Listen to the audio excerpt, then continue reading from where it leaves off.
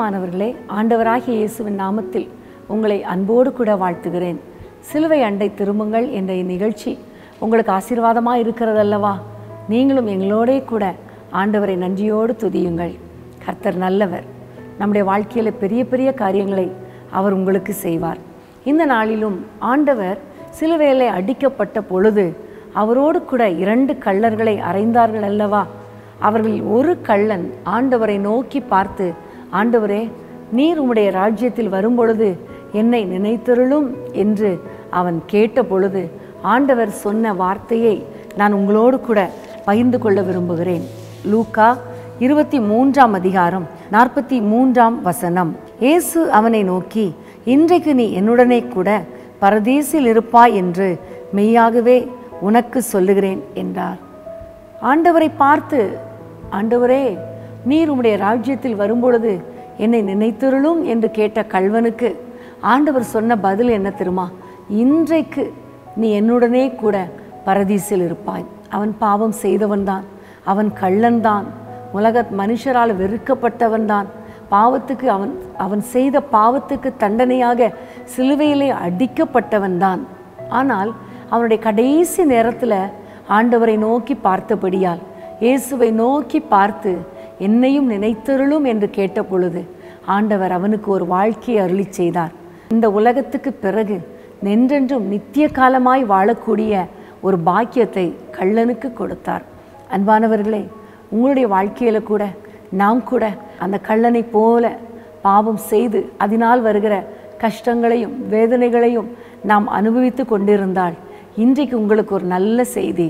சிலுவையிலே தொங்குகிற, சிலுவையிலே அடிக்கப்பட்ட ஆண்டவராகிய இயேசு கிறிஸ்துவை நோக்கி பாருங்கள். வேதம் சொல்லுகிறது, நோக்கி பார்த்தவன் எவனும் பிழைத்து கொள்ளுவான்.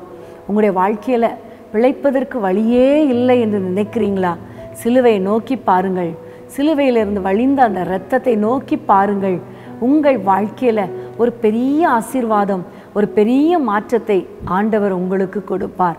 அந்த நாட்களிலே மோசே இஸ்ரவேல் ஜனங்களை வனாந்திர பாதையில் வழிநடத்தி வந்த பொழுது அவர்கள் முறுமுறுத்தபடியினால் ஒரு கொள்ளிவாய் சர்ப்பத்தை அனுப்பி அநேகர் அந்த கொள்ளிவாய் சர்ப்பத்தினால் அடிக்கப்பட்டு மரித்து போனார்கள். அநேகர் மரித்து போகும் நிலைமையில் இருந்தார்கள்.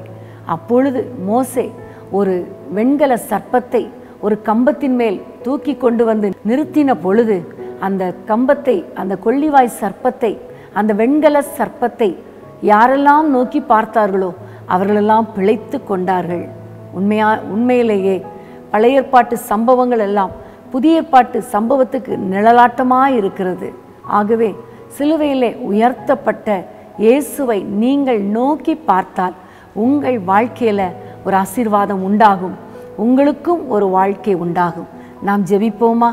அன்பின் ஆண்டவரே, இயேசுவின் நாமத்தில் இந்த நேரத்தில் நாங்கள் எல்லாரும் ஒருமனப்பட்டு சிலுவையில் அறையுண்ட உம்மை நோக்கி நாங்கள் பார்க்கிறோம். அப்பா, அன்றைக்கு கள்வனுக்கு ஒரு வாழ்க்கை கொடுத்தீரே, இயேசுவின் நாமத்தினாலே யாரெல்லாம் உம்மை நோக்கி பார்க்கிறார்களோ அவர்களுக்கு ஒரு வாழ்க்கையை கொடுப்பீராக ராஜா.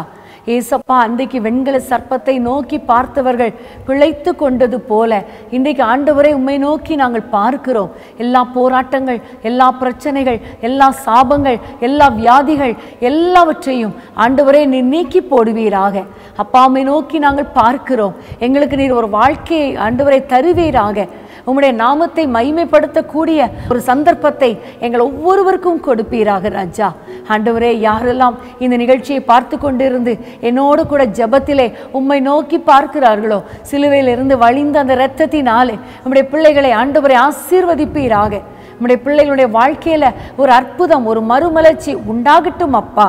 ஆண்டவரே, உம்முடைய நாமம் மகிமைப்படுவதாக. கிருபைக்கு ஒப்பு கொடுக்கிறோம். இயேசுவின் நாமத்தில் ஜெபிக்கிறோம் பிதாவே, ஆமேன்.